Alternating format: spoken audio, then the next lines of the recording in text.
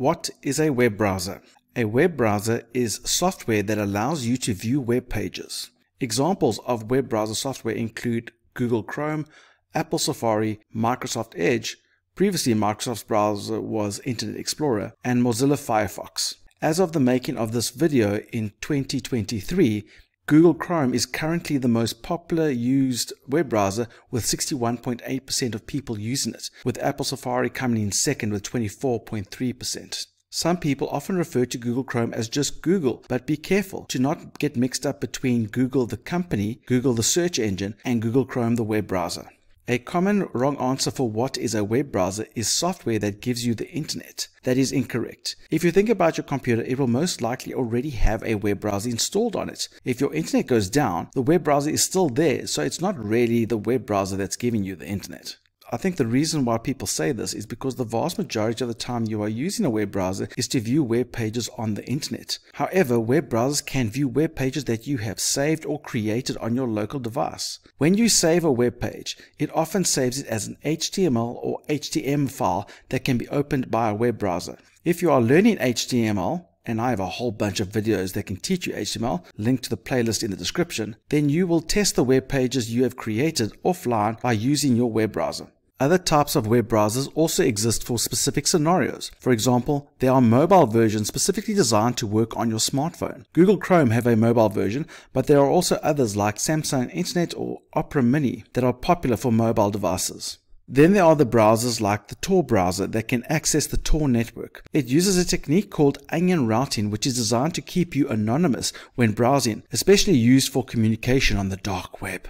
Now that you know what a web browser is, let's look at a couple of the features that they offer. When you open a web browser like Google Chrome, it'll look something like this. You'll probably interact with the address bar the most often. That is where you type in the URL or web address of the website you are looking for. You could type in the IP address, but most people find it easier to remember www.youtube.com compared to 208.65.153.238.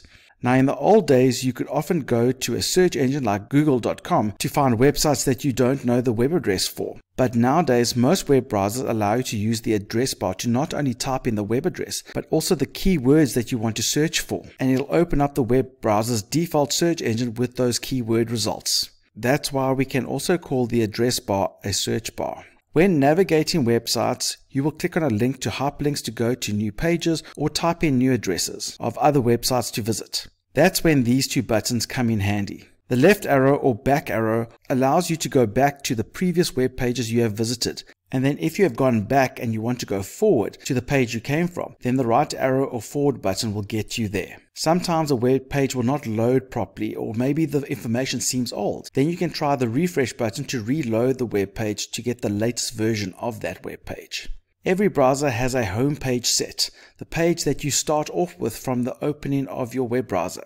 When you click on the home button, you'll be taken to that home page. You can go to your web browser settings to make sure that your home button is visible. You can also set what you want your home page to be, or the page you always start off with.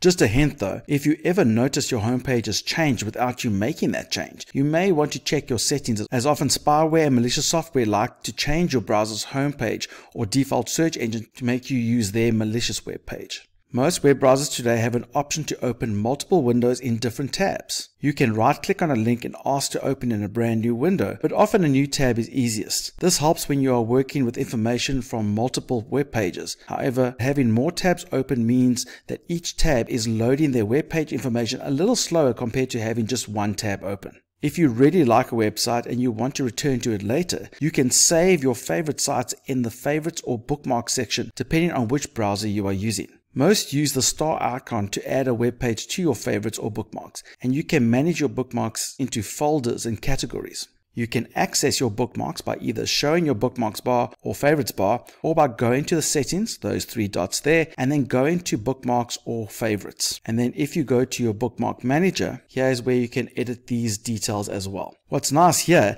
is that you can also export your bookmarks. This is a great way to back up these details so you can import them on another computer at work or if you get a new computer. Speaking of settings, there are lots of other settings you can use here and changes you can make to your browser, like going to the downloads folder or managing the passwords or autofill data your browser uses. If you want to learn more about the added functionality to your browser, then check out our video on the difference between a plugin and an extension. If you haven't saved your website in your favorites or bookmark section and you really want to go back to it, then you can always go to your history settings. The history section is the section that contains all of the web pages you have visited in the past. Some joke that the history section is that one thing you might want your friend to delete for you if you pass away so no one can find out where you've been searching. Here you can go to a particular day to see what you have visited on the day or even month, or you can search for a word that you might remember from the site to try to find it. You can even use the history option to restore all the tabs and windows of web pages you have recently closed. This is especially useful if your computer is shut down unexpectedly. Now, some browsers have another mode for private browsing. Some call it incognito or in private mode.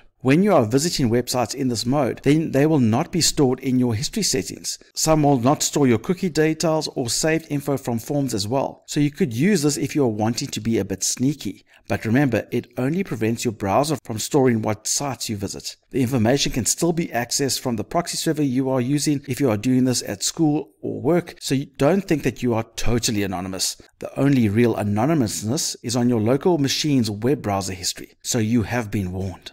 So hopefully you've learned a bit about web browsers and now have some tools in order to use them well when you visit your favorite web pages.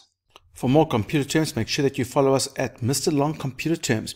Click on the subscribe button, leave a like, leave a comment. We'd love to hear from you. Follow us on TikTok at Mr. Long Education. And remember, don't do it the long way, do it the Mr. Long way.